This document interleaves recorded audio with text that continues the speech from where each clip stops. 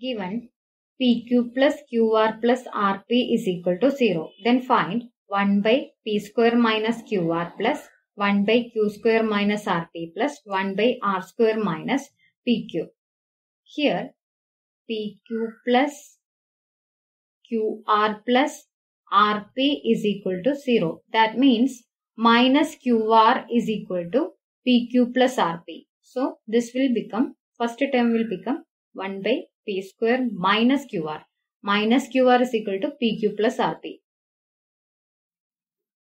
Again second term is 1 by Q square minus RP. Minus RP is equal to PQ plus QR. Again third term is 1 by R square minus PQ. Minus PQ is equal to QR plus RP.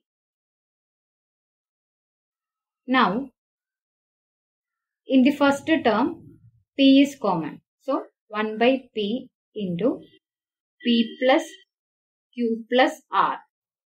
Again, second term, Q is common. So, 1 by Q into P plus Q plus R.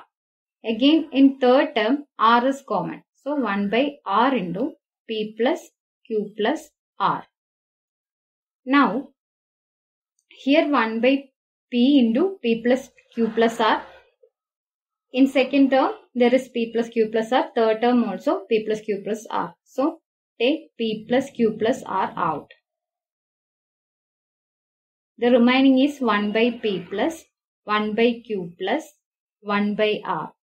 Here, this will become 1 by P plus Q plus R into, this will become PQ plus QR plus RP divided by PQR. PQ plus QR plus RP divided by PQR. Here PQ plus QR plus RP is 0. That means the result will become 0. This is 0. So, your answer is 0. So, option A is your answer.